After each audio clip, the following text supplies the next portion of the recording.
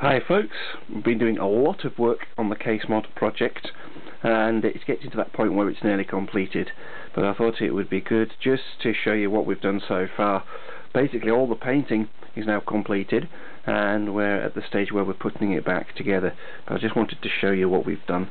So basically we've got the chassis here in white. That was supposed to be a gloss white, it's actually a flat white.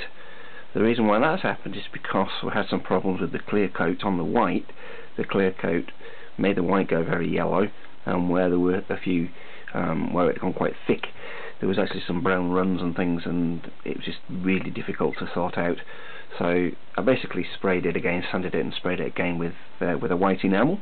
It was supposed to be a gloss enamel, but I picked up the wrong tins, so it ended up being a flat white enamel.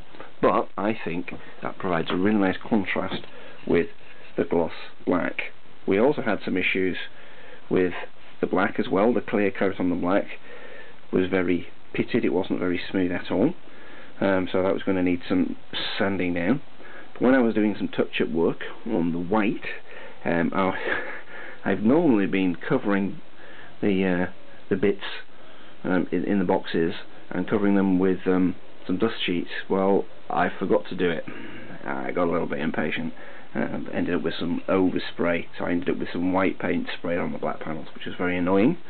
So I then had to sand that down, and I used a black gloss enamel in the end. And what I've done is I've sanded it with 1200 grit, then used some rubbing compound and some polish, and that's got a very nice shine on it. So we've done the same with the side panels as well. I'll just see if I can grab one for you.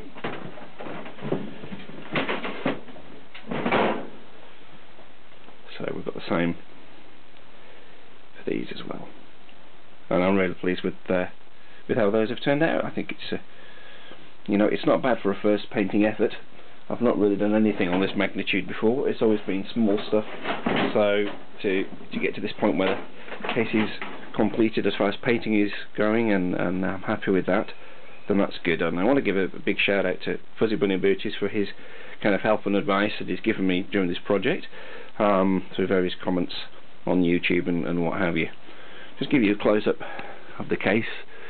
As you can see here, we've got some areas where we need to do a little bit of touching up, but you can see we've gone for black rivets, which I really like. I think they look very effective against the white.